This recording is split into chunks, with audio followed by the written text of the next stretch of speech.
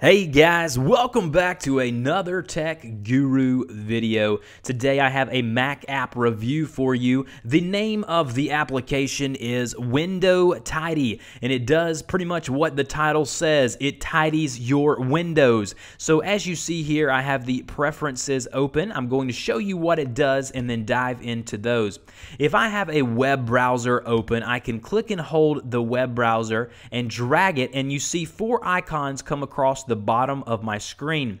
This allows me to lay out where I want my specific windows. So in this case, if I want my web browser window to be on the left-hand side, I'll just click and hold, drag that window down here until the left-hand side is highlighted. I will then let go, and that window is now resized, and I can browse the web. And then if I want the App Store or iTunes or whatever it may be opened up on the right-hand side of the screen, I can click and hold that and then drag it to the right-hand side and let go, and we are good to go. And now I have the App Store or iTunes on the right side, and I have my web browser on the left side.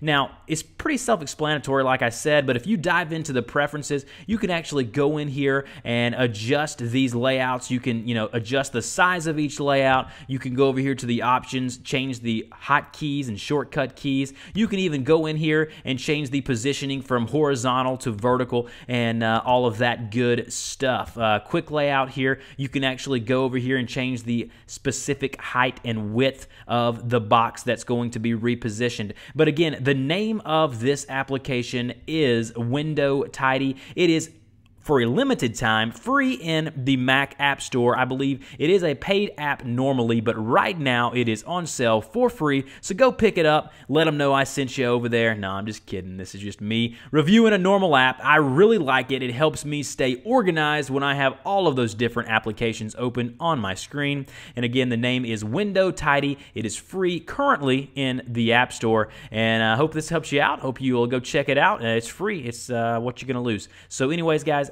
I will see you guys next time.